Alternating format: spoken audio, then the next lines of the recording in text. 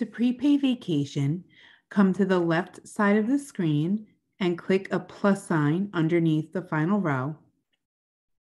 When the line appears, go to the pay code column, click into there, scroll down, and click Vacation Prepay.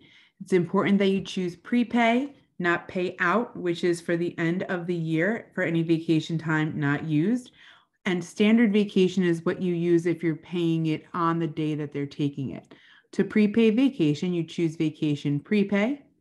In amount, you put the number of hours. So in this example, we're going to use 40. And then you need to click out so the number of hours populates, and then articulate what days the vacation is going to be used for by right-clicking on the box, clicking comments, and adding a comment type of vacation prepay and listing the dates that the vacation is going to be used for. So we're going to put 4/19 to 4/25. Hit OK, and then click Save. It is important that the comment with the number of hours listing for what time frame is saved. This way we can approve the payroll.